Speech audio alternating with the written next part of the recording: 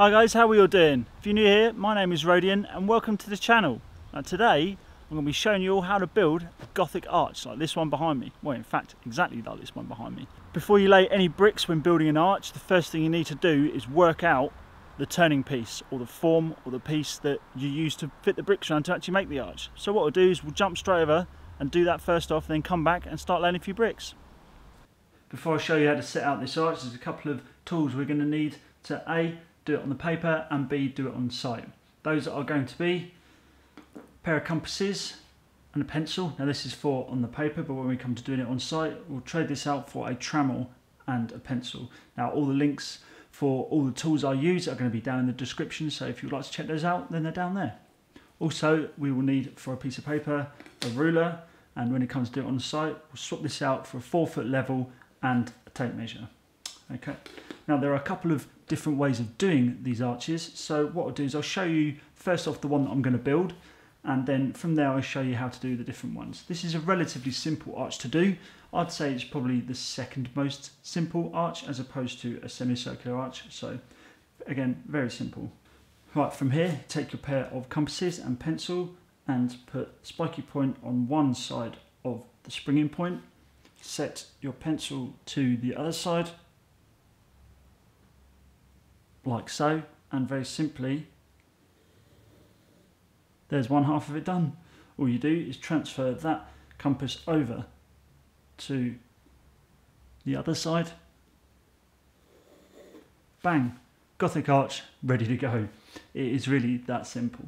Now in a case of changing these to making it a different style, different height, different low of Gothic arch, all you need to do is mark. Say for example you wanted this to be sort of a bit higher. All you do is you take your tape measure.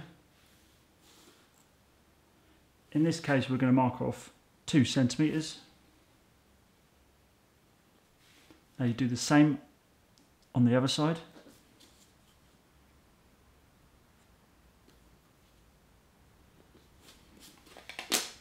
Once you've put these 2 marks down on your wall, or well, it won't be on your wall, it'll be on your piece of plywood before you build the wall. You take your compasses, you put the spiky point on that mark that you just marked over the other side of where the springing point is. You set your pencil to the side of the arch where it's going to be starting from again, from that springing point, and just run it up. Do exactly the same on the other side.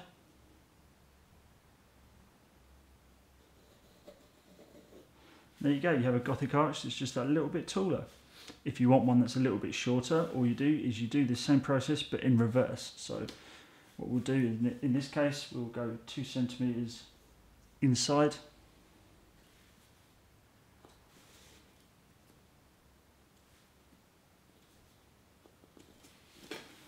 And then from there, spiky point, I'll tell you what, I should really draw a line across that springing point to make sure I get the spiky point in the right place. So again, spiky part, and run it up, and you'll get a shorter Gothic arch.